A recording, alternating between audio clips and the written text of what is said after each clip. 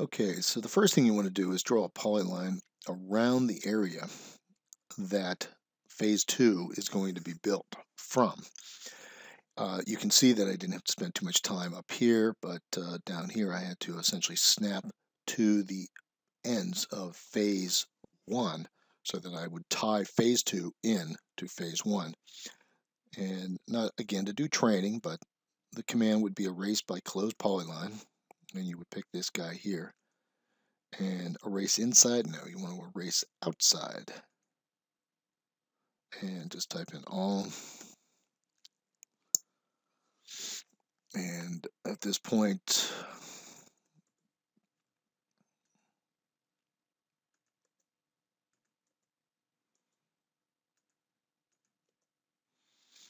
there's the area that you would draw up.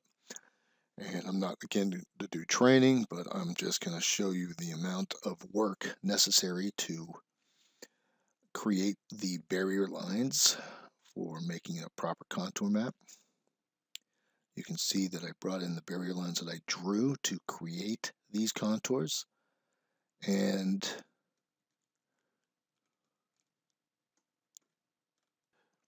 if I go up to inquiry and do drawing inspector, that I have to elevate now the curves after I draw the 3D polylines.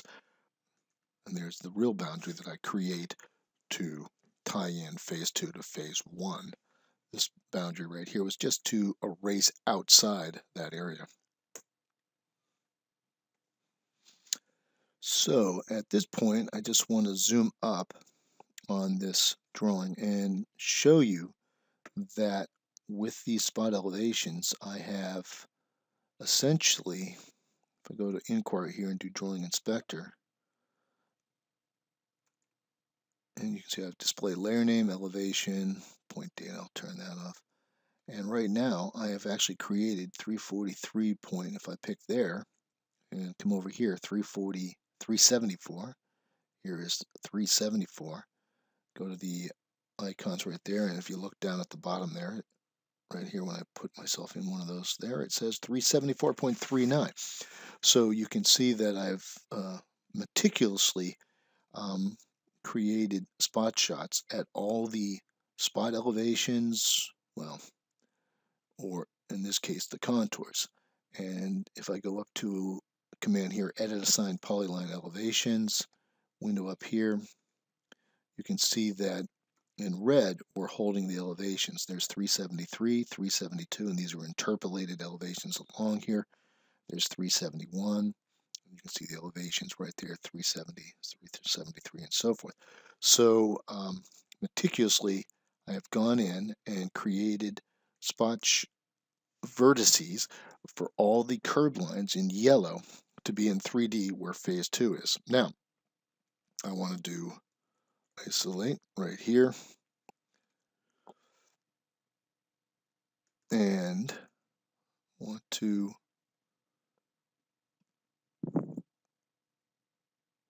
grab my 3D entities I want to contour, and of course my perimeter.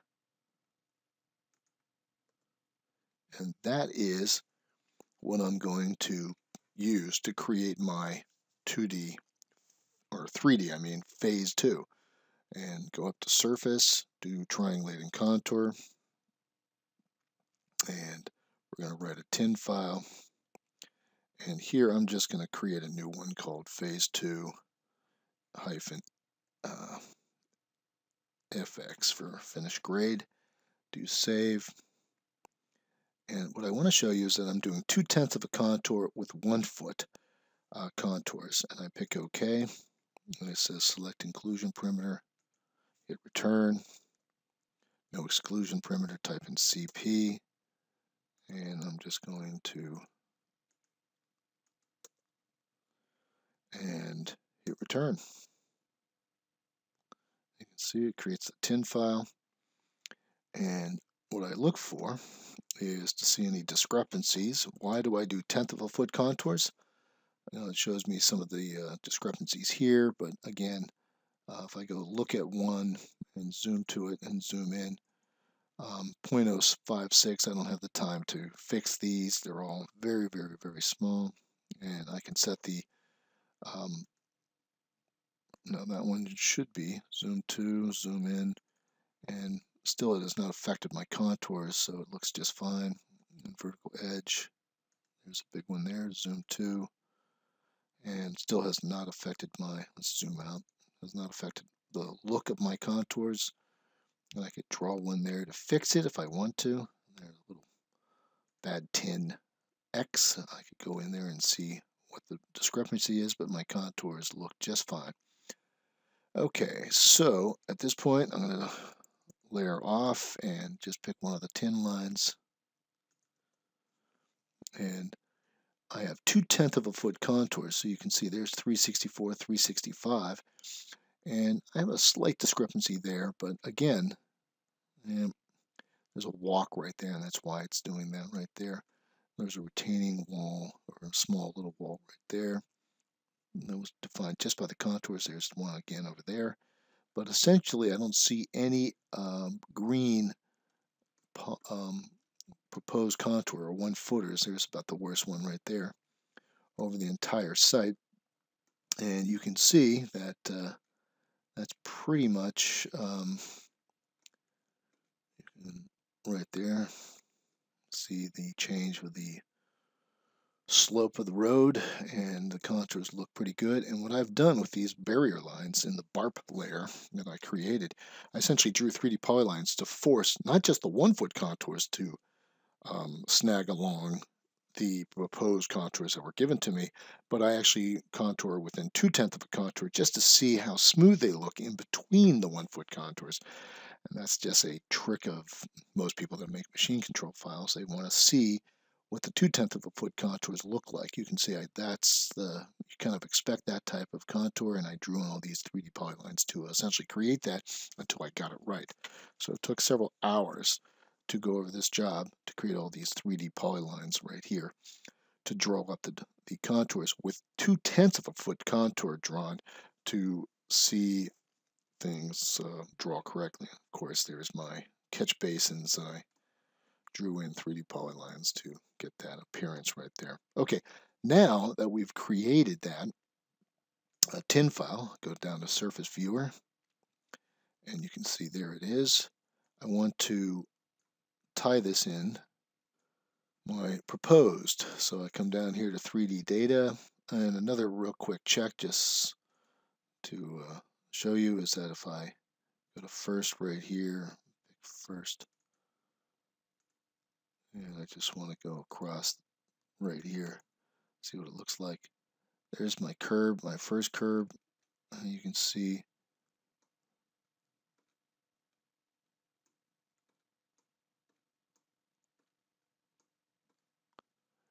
as I drag my cursor along there, you can see the slope of the road and the slope here.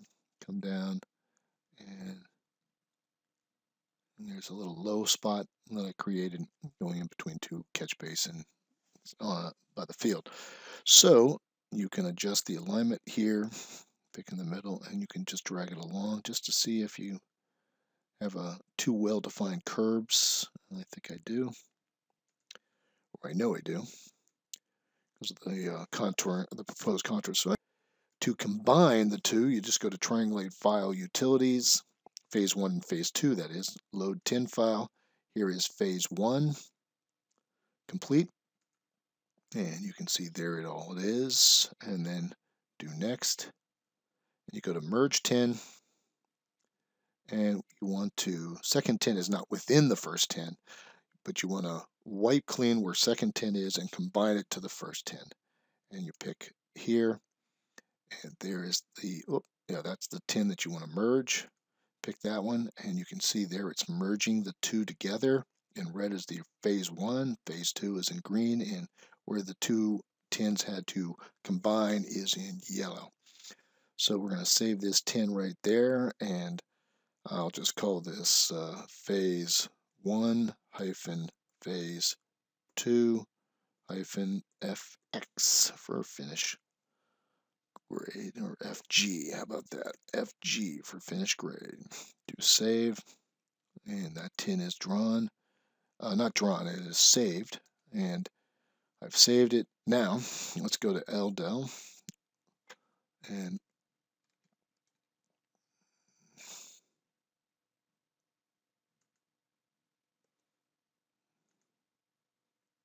I think I turned off triface, but let's add triface,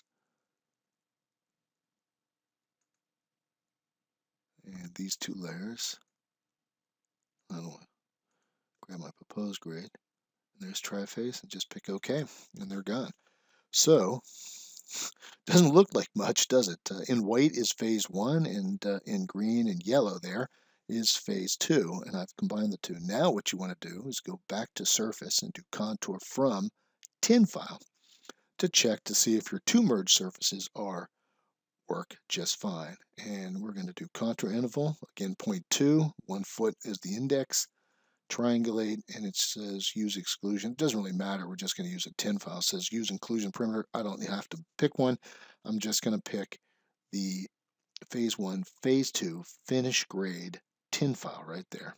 Pick open, and then we just stop for a little while, and it will draw not just the 1 foot contours, but the 2/10 of a foot contours, and we'll then review them to see if they match phase 1 and phase 2's contours where the two combine. Okay, and there you have it. And we'll just window up in this road right here. And again, let's freeze the tin. It's a little tough to see the contours underneath, but and there you have it. Well, we have to fix this right here, and fix this, and fix this, and looking at the contours right here, we've got to fix this. So you can see the painstaking. Of course, there's areas of problems right here. And to show you that it took a couple hours to essentially then clean up the drawing so that the two would, that is phase 1 and phase 2, where the two meet, obviously. And this is just to highlight that even after phase 2 was done correctly and phase 1 was done correctly, the two drawings, when they were contoured together, didn't quite match properly. So I had to go in and clean those up. So let's do LDEL, pick OK, and I'm now going to contour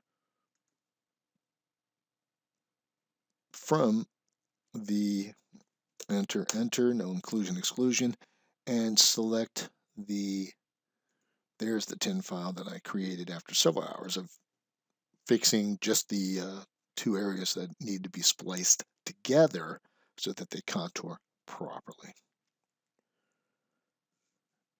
Again, you're hoping that the surface model that you generate is within 1/8 of an inch of what is been designed for every square foot of your site.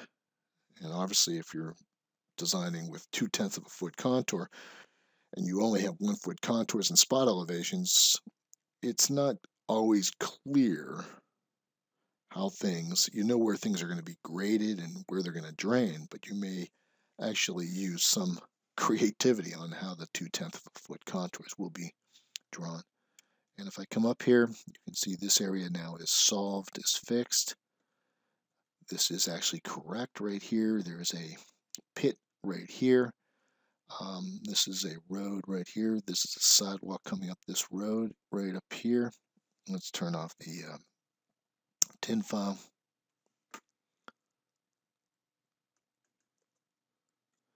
And there's the ball field up here. There's a little drainage area over here. This is the road. You can see how the 2/10 of the contours, everything contoured correctly here. And there's no bobbles anymore along the side here.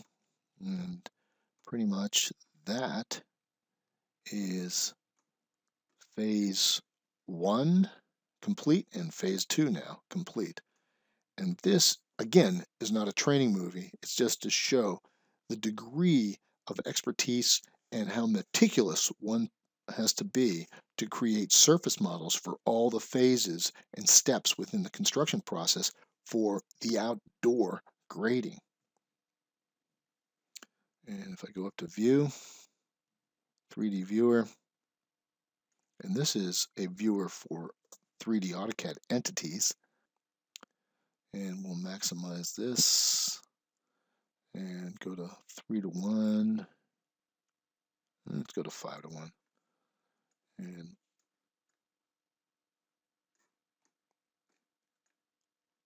I think that's a little too drop down. And you can see by stopping right here, you can see here's phase 2. And if I spin this guy, you know, if you look at it in this way, there's the field, there's the little drainage areas, there's the road coming around, and you can see there's phase 2, there's the proposed road, phase 1, here's the building on the bottom of the pads, and the parking lot area is contoured correctly.